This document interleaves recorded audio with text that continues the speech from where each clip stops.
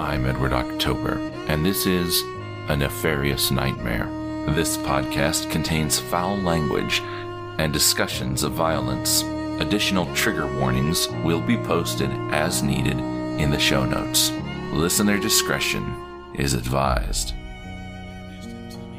And then every time that we started to go back to that restaurant for lunch, more times than not, Corey always seemed to be at the bar drinking when we were ordering lunch.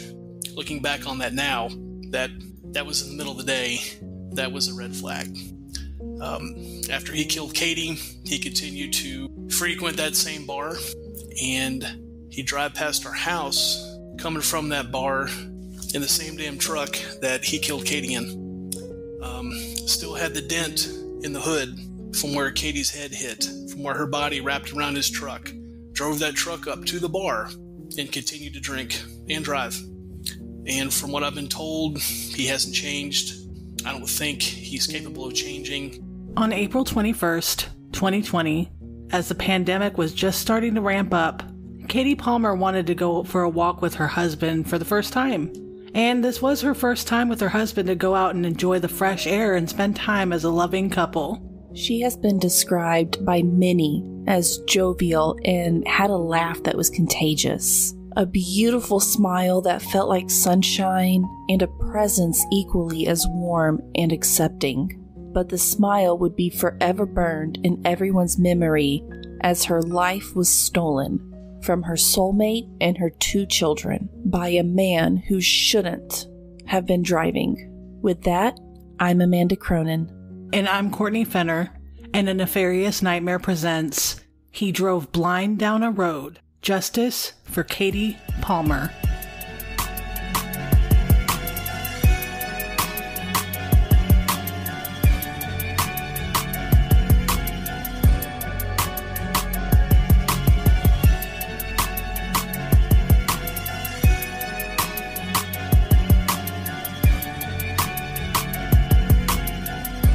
A case of too much ego, too much bias.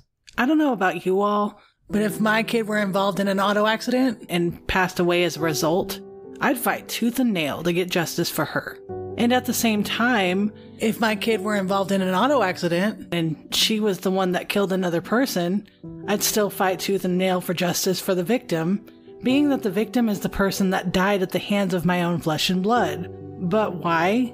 Well, I'm glad you asked, because if it were my child or my spouse, I'd want the same respect. I'd also not take advantage of the fact that I'd have close ties with law enforcement. If I did, because in order to obtain justice, bias would need to be left at the door. We all are on the same side here, where we want a fair trial and justice for those innocent people who died at the hands of another.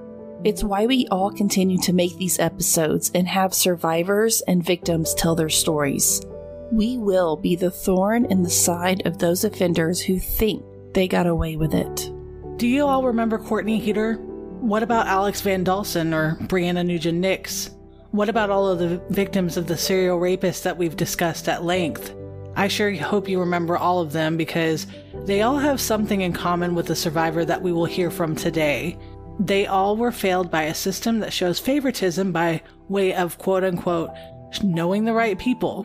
Whether they're aunt, uncle, dad, cousin, friend, the offenders in these cases all have that in common. They have ties to law enforcement who can't help but volunteer their time in the background to create intimidation to victims and their surviving family members. We aren't intimidated, though. In order to obtain justice, the truth needs to be spoken. We will gladly give our platform to those who are wanting the truth to be heard, and for those who are wanting to seek the truth. After all, the truth, by all accounts, will truly set you free. Sure, you can live all your life stuffing skeletons in your closet, not ever letting them see the light of day. But let's be real here. You'd end up being imprisoned by your own guilt and the red letter L patched to your person. L for being liable, losing, liar. The following is a clip from a TikTok account, Justice for Katie Palmer. Take a moment to hear her voice, resonate with her voice, get to know her based off of her voice, because The way we want to remember her is by how kind and compassionate she was. Hey guys, I've missed y'all so much. And I miss joking around and just having a good time in class. So, I have an idea that maybe this week for our office hours on Wednesday, I will attach a link below. And for our 1 o'clock meeting, I would like for you guys to bring your pets with you. And let's Zoom and see everybody's pets. I have 6 pets at the house. So I know you guys are missing Honey and Winnie. And I can introduce you to my other 4 animals as well. So click on the link underneath the video in Schoology and let's all get together on Wednesday. According to tellrobert.com, reckless driving causes 33% of all deaths involving major car accidents, which are more than 13,000 each year. 30% of auto accidents are credited to the speed of reckless drivers. 40% of all car accident deaths are attributed to driving under the influence. Distracted driving causes about 20% of car accident injuries. Reckless driving, also called aggressive driving, is a very conscious act. These accidents are a direct result of negligence. Reckless behaviors include speeding, failure to yield the right of way, running through stoplights, tailgating, racing, and erratic driving. Driving under the influence of alcohol or drugs, as well as texting or talking on a cell phone, are also examples of reckless driving. Reckless driving accidents in most cases are a result of a number of traffic violations in which the driver displays complete disregard for on-the-road signals, signs, and laws. The most common ones are tailgating, or simply driving way too close to the car in front of you, completely ignoring red lights and stop signs, sudden braking, forgetting to signal while changing lanes or turning, driving while under the influence of drugs or alcohol, talking on the phone, texting, or performing any other distracting action while driving, failing to use headlights at night or in other sight-obscuring cases, and making illegal turns or lane changes. Statistics also show that drunk driving, according to bankrate.com, 1 alcohol-related death occurs every 52 minutes in the U.S., according to the NHTSA. Drunk driving accidents are responsible for 10,000 deaths every year, and about 1/3 of all traffic-related deaths, according to the NHTSA. In a recent year, more than 230 children were killed in drunk driving crashes, the NHTSA reports. Drinking and driving costs more than $44 billion in deaths and damages annually, and at the end of 2020, 26.8% of drivers that were killed or seriously injured in a crash had alcohol in their bloodstream, according to the NHTSA. The consequences of driving under the influence are severe. A first offense DUI can cost $10,000 or more in fines and legal fees. In 2020, the number of fatal accidents involving alcohol was up 9% compared to 2019, even though drivers traveled 13% fewer miles overall. Drunk driving accidents are statistically most likely to occur during the months of June, July, and August, according to the NHTSA.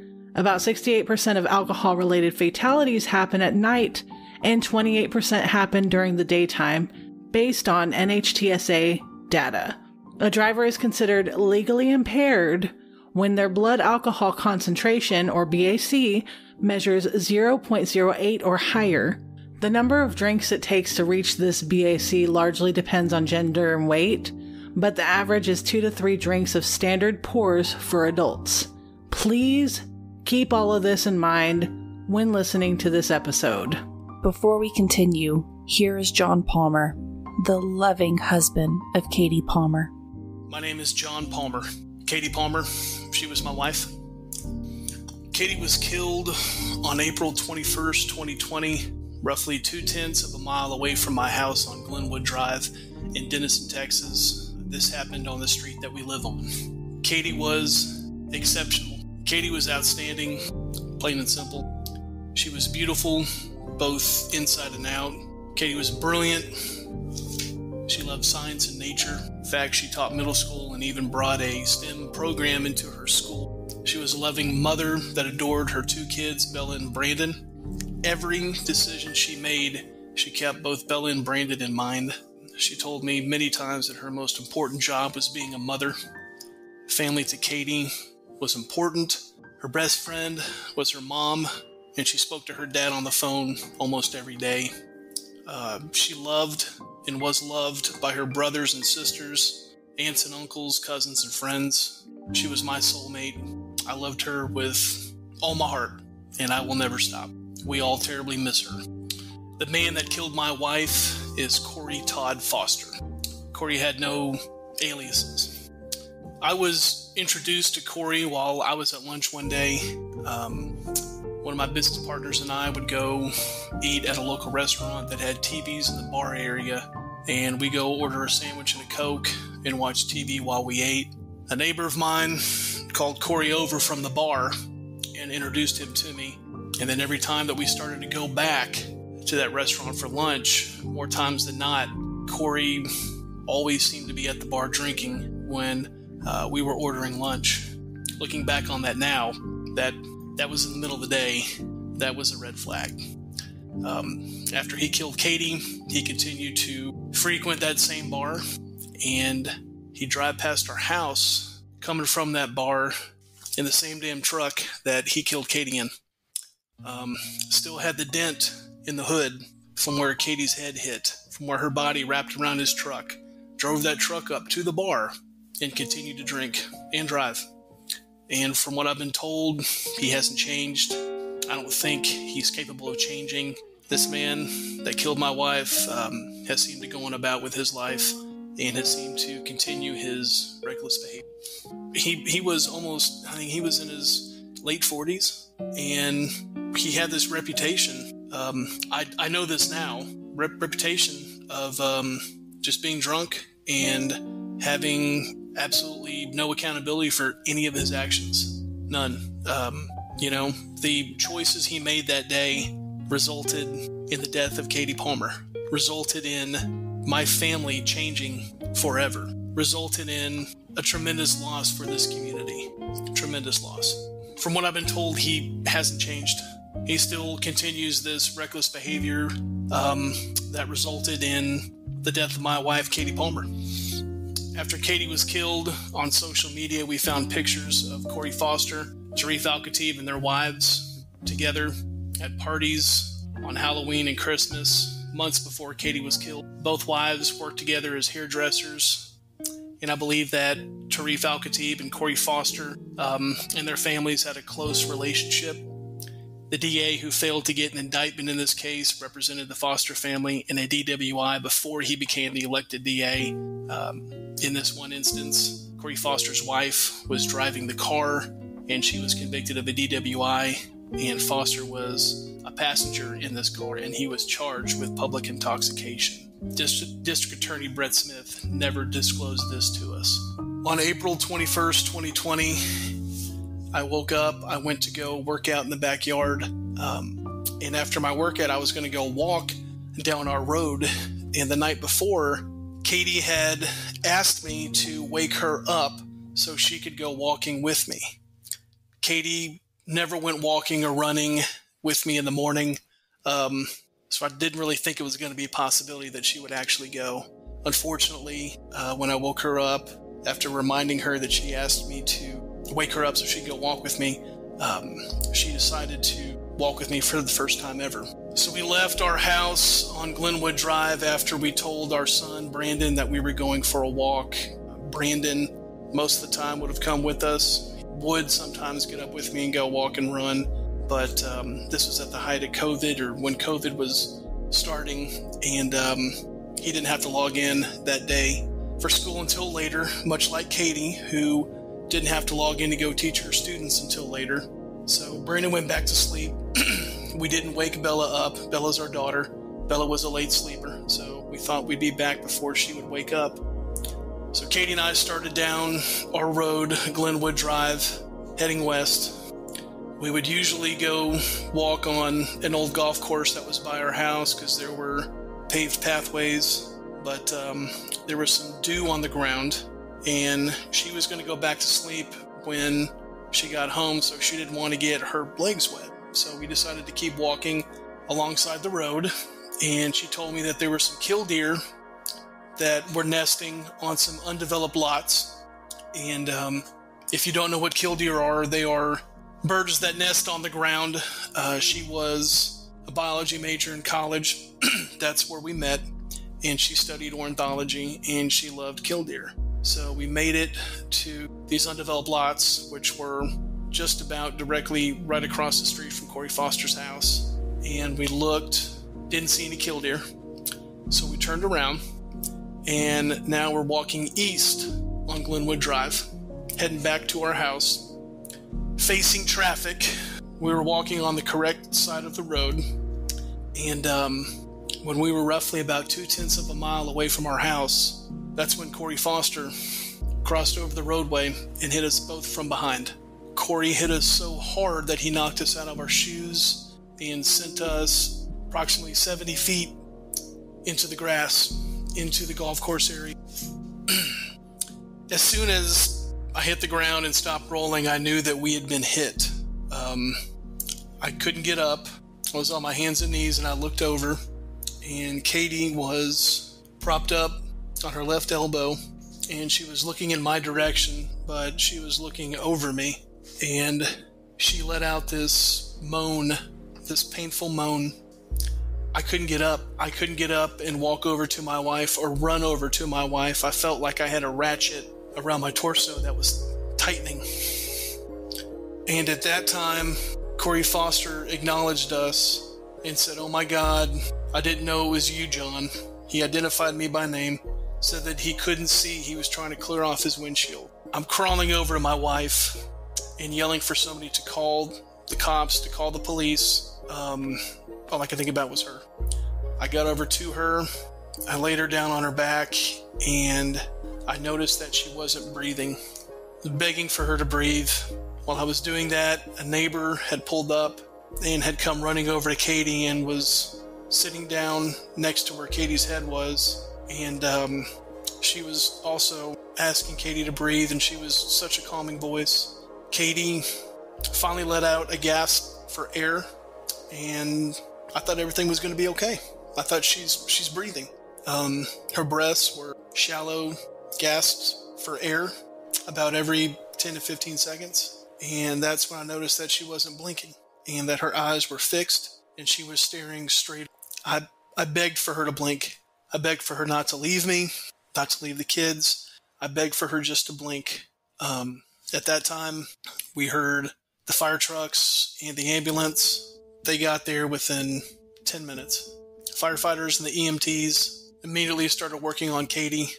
They asked me if I had been hit. I said yes, I had. I couldn't stand up or couldn't get up.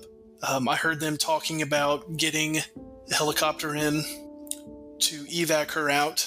I was loaded up into a gurney. I was put into the back of an ambulance. Katie was care flighted to a trauma center in Plano. I was driven to the ICU in Denison, Texas. That's the last time I saw Katie that day. When I was at the ICU, I got a call from a family member, and they told me that Katie wasn't going to make it. My kids were at that hospital without me, saying goodbye to their mom, and I couldn't be there with them on their worst day. I couldn't be there for them.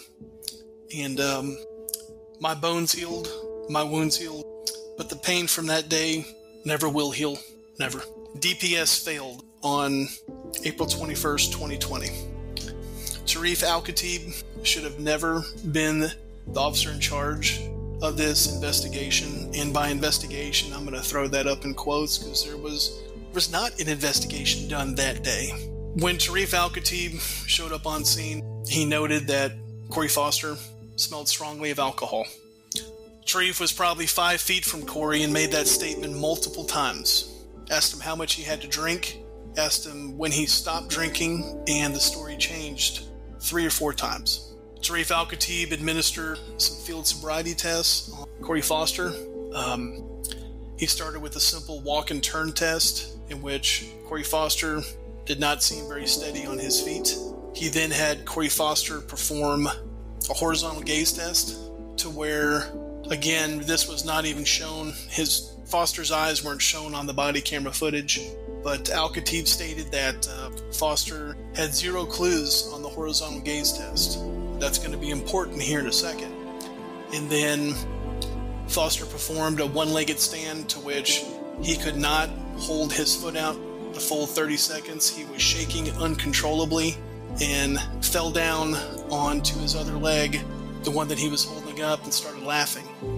And was just saying that his work boots were uneven. Laughing while my wife is being loaded into a helicopter. Laughing while I was being driven to the ICU. Laughing while my kids are finding out that both of their parents had just gotten hit by a truck. And it's ridiculous. So after Foster completed these field sobriety tests, Sharif Al-Khatib decided to give him a portable breathalyzer test, to which Corey Foster blew a .06 50 minutes after killing Katie Palmer. 50 minutes after. What was his BAC an hour before when he ran us over? Sure wasn't at a .06. Now, going back to the field sobriety test where he did the horizontal gaze test, Al-Khatib stated that Foster had 0 clues. 0 clues of intoxication during the horizontal gaze test. Anything that you read online would tell you that that is impossible. That having a .06, he would have to have at least 2 to 3 clues on the horizontal gaze test. And that's a test that Corey Foster could not cheat on because it's involuntary eye movement. I believe Sharif Al-Khatib lied. I believe that he lied to cover for his friend. He did not even show the PBT score in his body cam.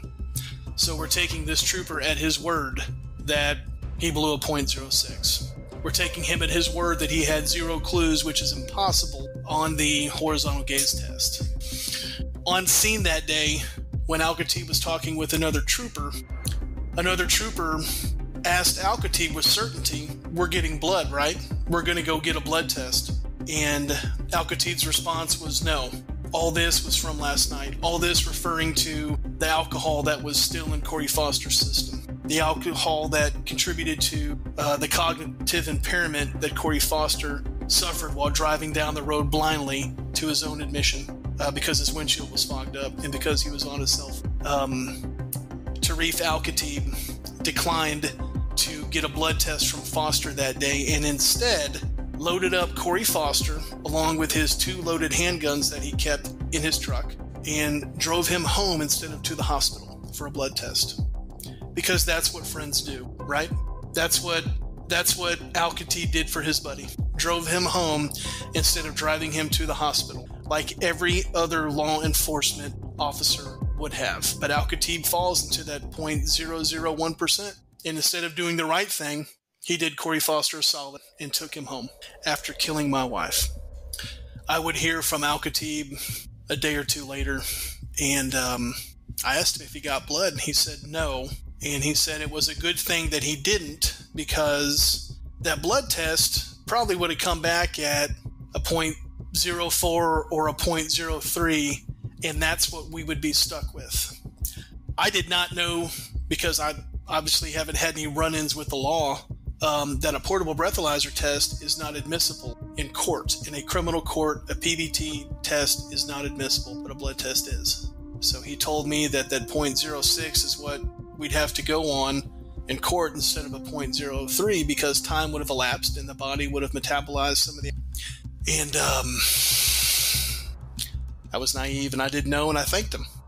I would later come to find out that that's just another misstep that Sharif Al-Khatib made that day.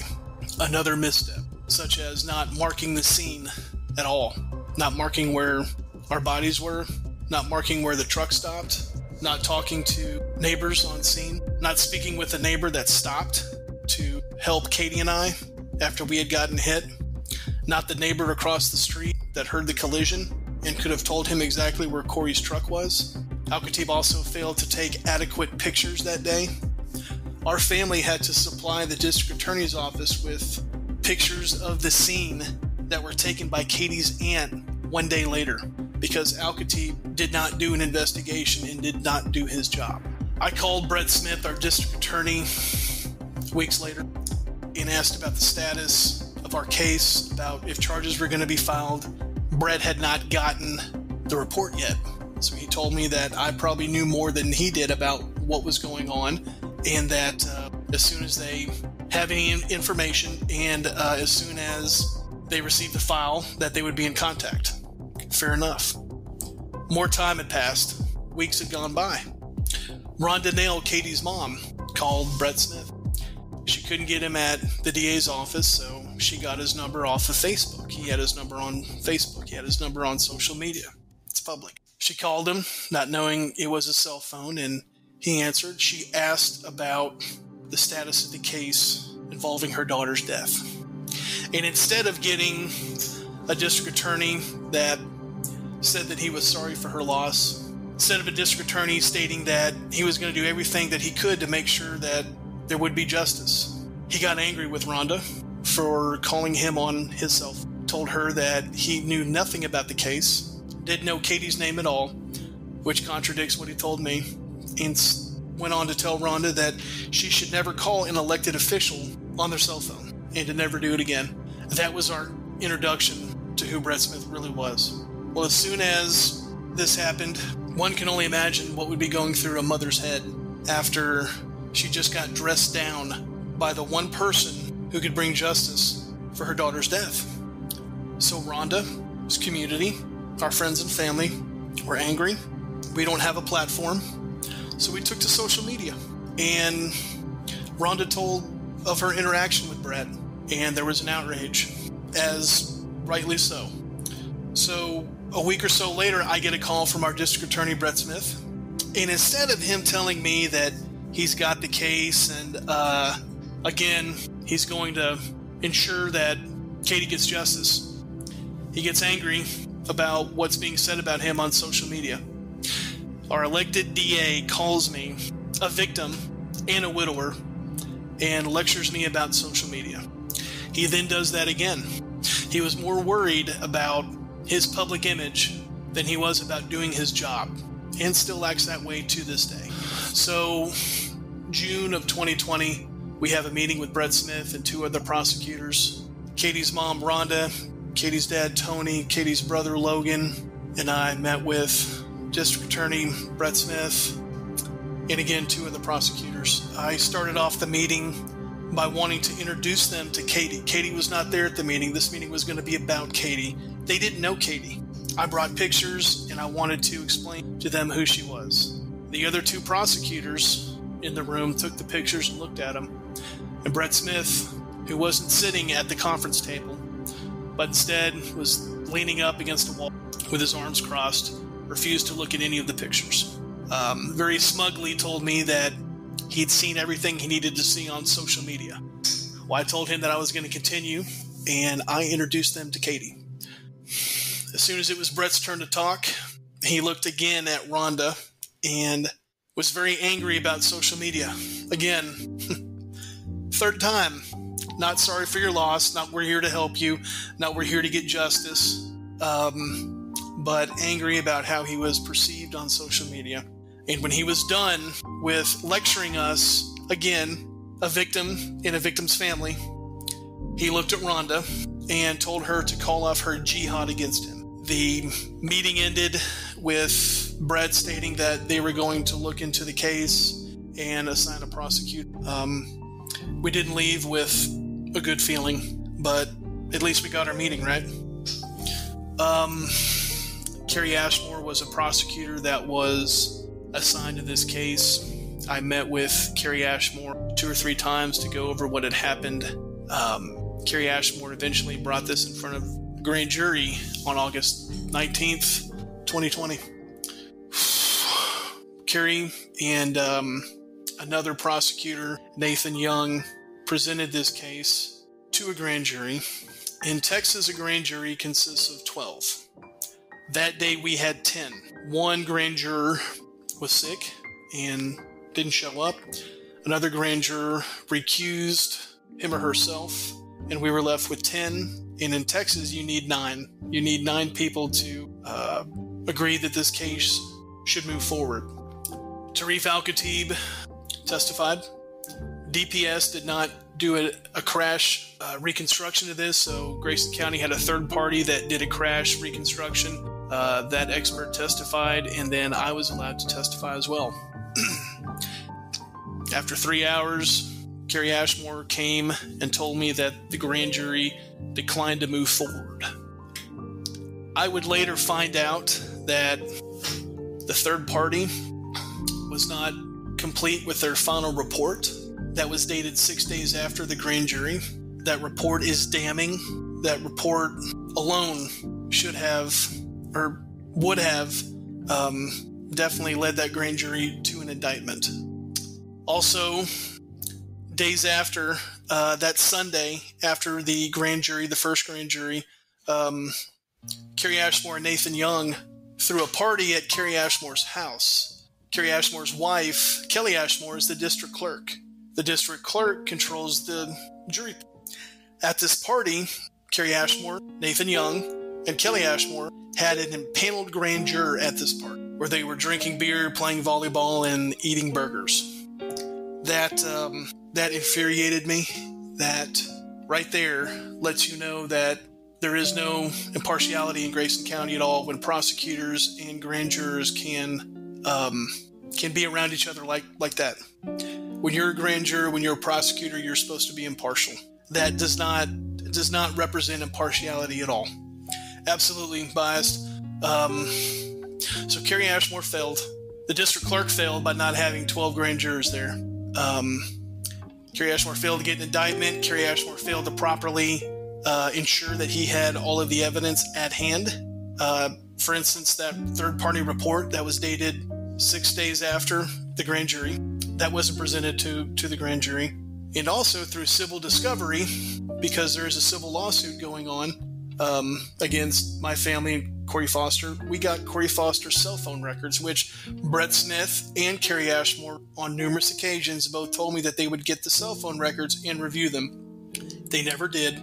They never presented those to the first grand jury. We got these records roughly 18 months after Katie had been killed, and these records clearly indicate that Corey Foster was dialing a number as he crossed over the roadway and hit Katie and I. We put a timeline together. We sent this over to the DA's office, and I asked them why hadn't they got these records, and they would never answer me. They said it was my fault. Said it was my fault that they didn't subpoena the records, that we had put too much pressure on them to move forward with the grand jury, which is absolutely insane. I'm not a lawyer.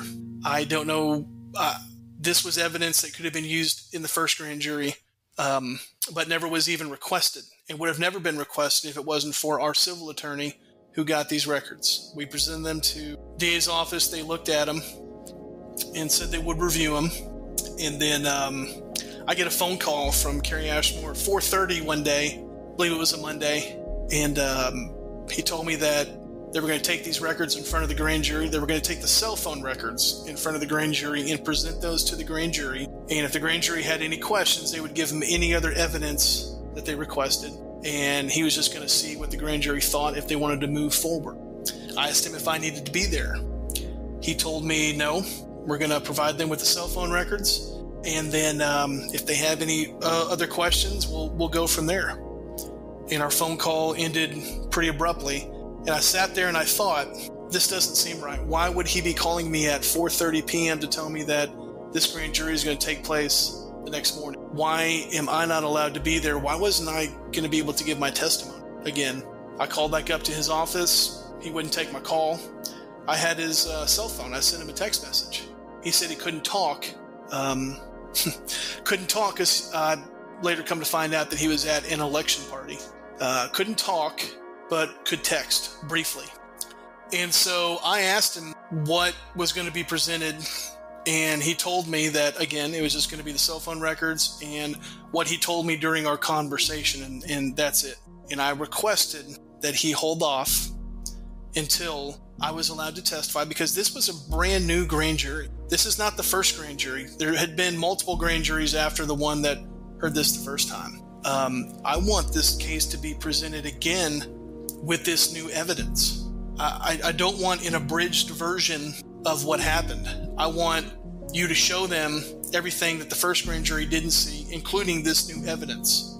I want Al-Khatib to testify again. I want that third-party report that was never presented to the first grand jury. I want that presented. I want to be able to testify in front of the grand jury because I was a witness and a victim.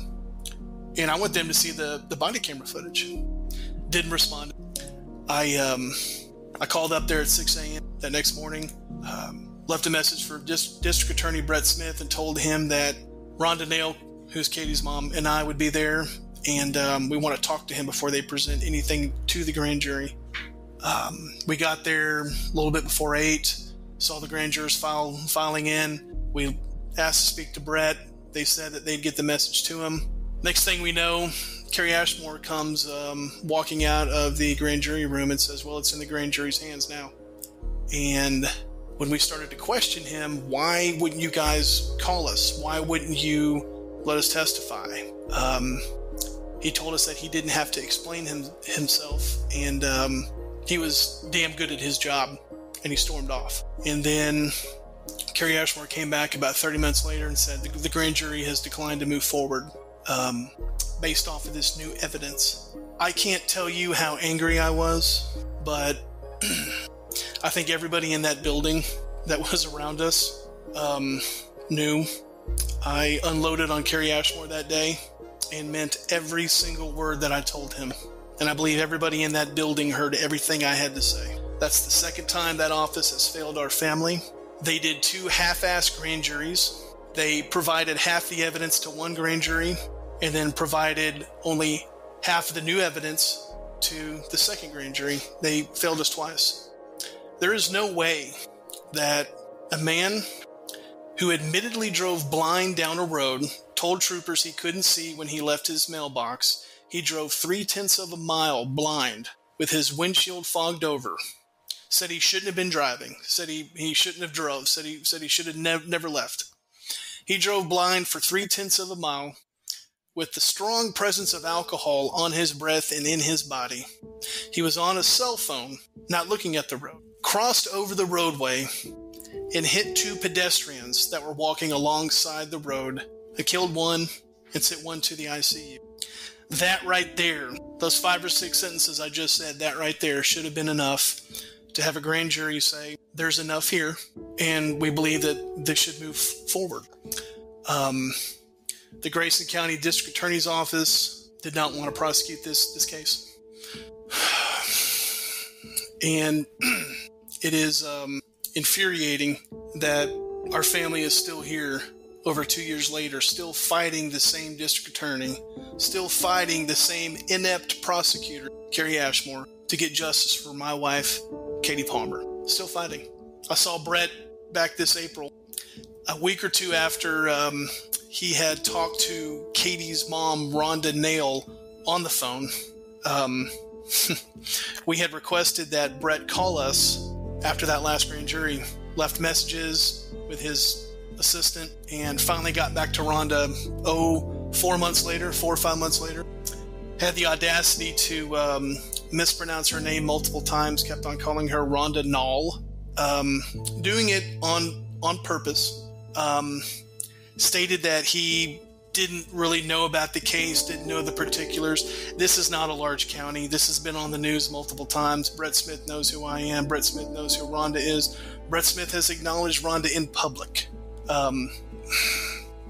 After he did this, after he purposely mispronounced her name, purposely antagonized Rhonda by saying that he knew nothing about her case, I ran into Brett at the Justice Center, and I stopped him and looked him in the face and told him that what his office did was wrong and what he was doing was wrong.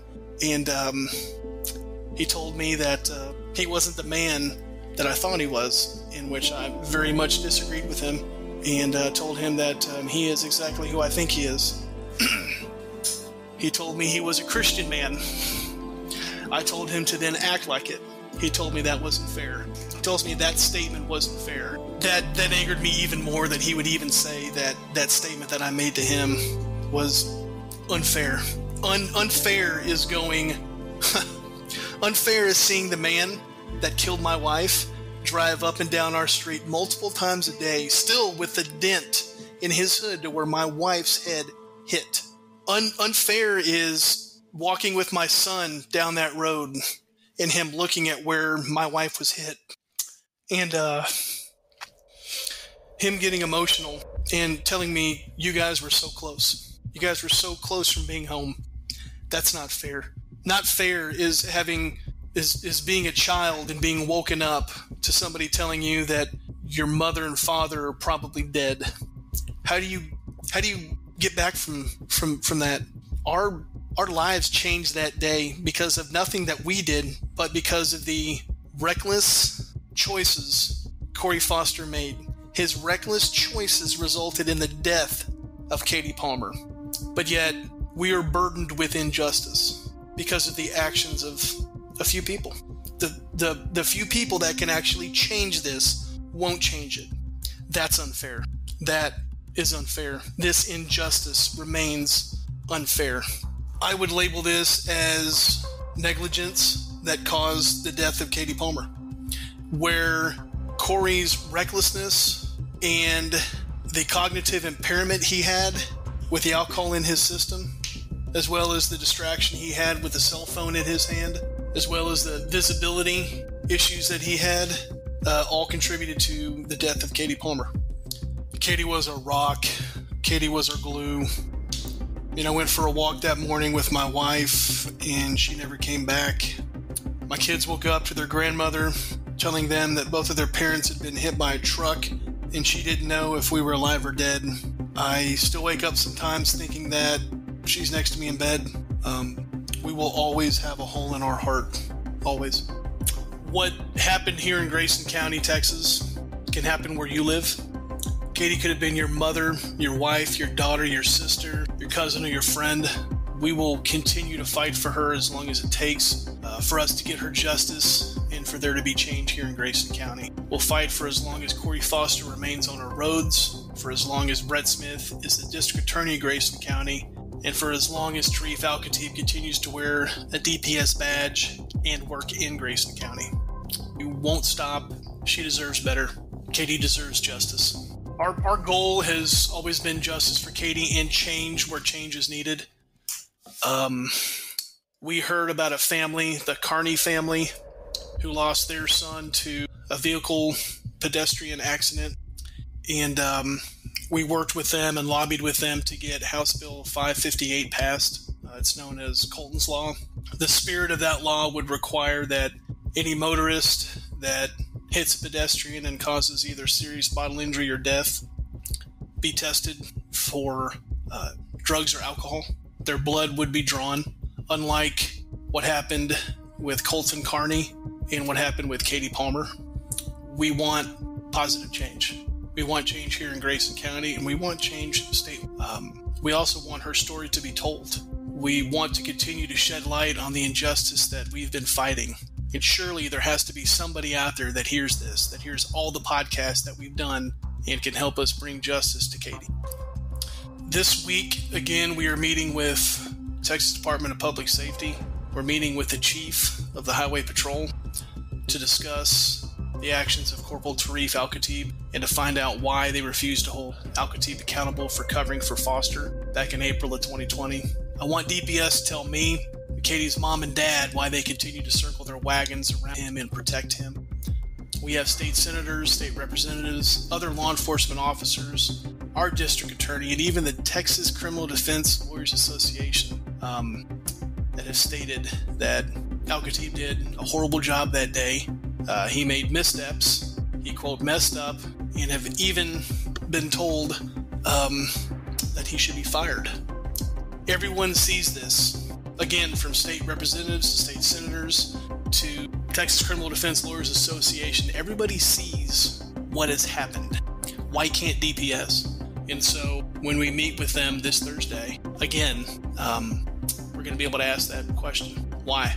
Why do you fail to see this? Why do you continue to go along with this? Why is there no accountability? Why? On April 21st, 2020, John Palmer and his 2 children lost a wife and a mother.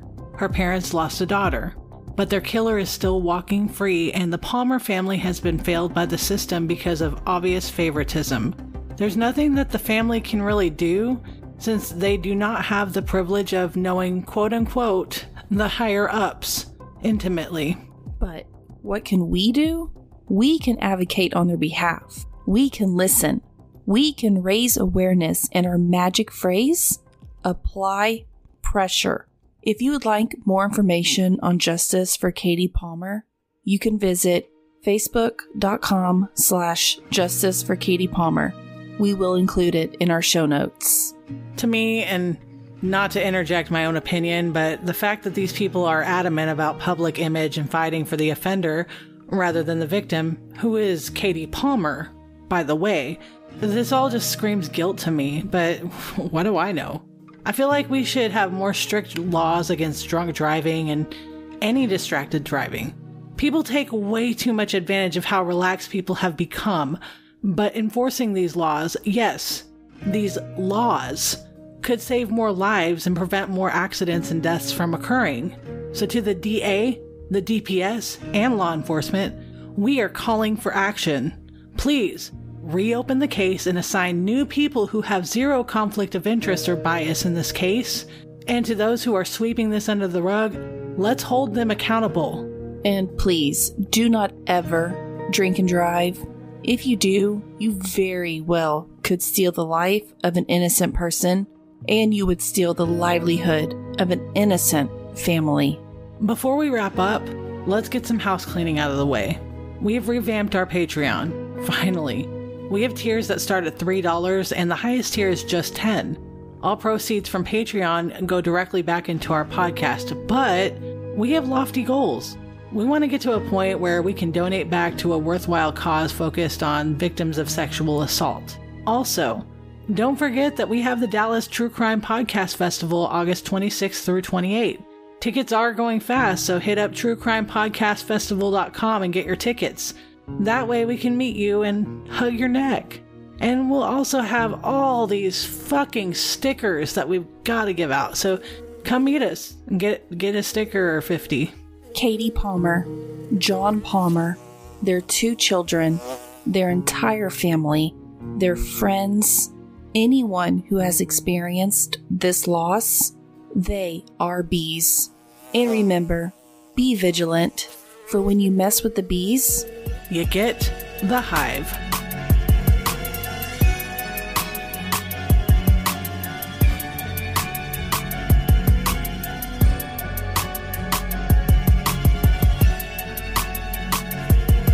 Thank you for listening to A Nefarious Nightmare. Original intro music by Ghost Stories Incorporated. Remixed by Ryan RCX Murphy. Additional music provided by Epidemic Sound. This podcast was researched, scripted, and produced by Amanda Cronin and Courtney Finner. A Nefarious Nightmare is a Cloud 10 iHeart podcast. Managed by A Nefarious Nightmare, Sim Sarna, and Jamie Rice of Murderish and Dirty Money Moves. Thank you again for listening, and be vigilant.